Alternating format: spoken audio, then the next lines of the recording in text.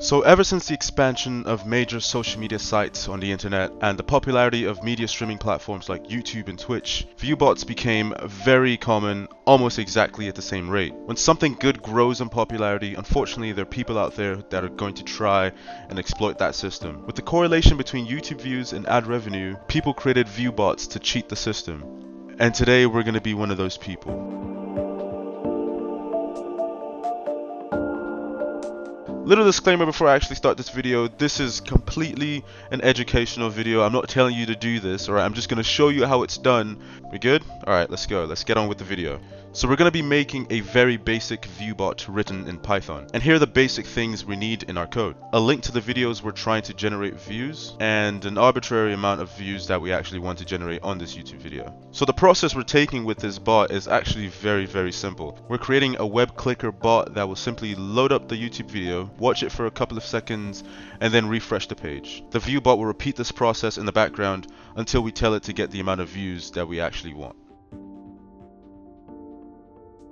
Alright, so at this point I got the bot working on a random video I found on YouTube, and now I decided to try it on one of my videos. I uploaded a 10-second video to my YouTube channel and made it unlisted. So with the current algorithm, the viewbot refreshes the page and generates one view every 2 seconds. That means I'm getting 30 views every minute, 1,800 views every hour, and 43,200 views in 24 hours. At this pace, it'll take roughly about 3.5 weeks to get to 1 million views.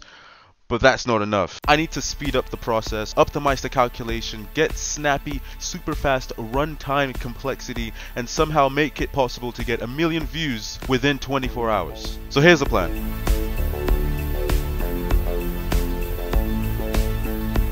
I'm going to write some JavaScript code to open 30 tabs within one window, and then within each of those tabs I'm going to be running my Python script. Then I could write some more JavaScript code to then open 5 more of these 30 tab windows, exponentially increasing the amount of views I'm getting per minute. Do you understand how many tabs I'm going to be having open? Then I could actually increase it up to probably 10 different windows, running 30 different tabs, which are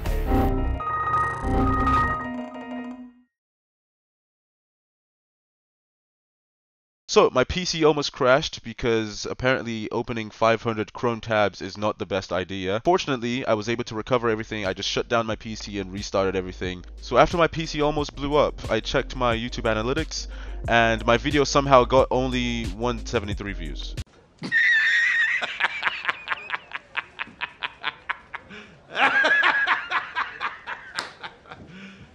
You serious? I'm sure YouTube has a system in place to prevent high traffic requests being made from the exact same IP address, which is what I was doing here. I was making super high traffic requests from the exact same IP address. So if I could somehow modify my IP address or proxy within each iteration, then I could probably get to 1 million views. But that seems like too much work, so I'd rather not. So here's my takeaway from this video. Even if I was somehow able to reach 1 million views, it actually wouldn't even mean much. And the reason why is that the YouTube algorithm and monetization process isn't actually based on views. It's based on watch time.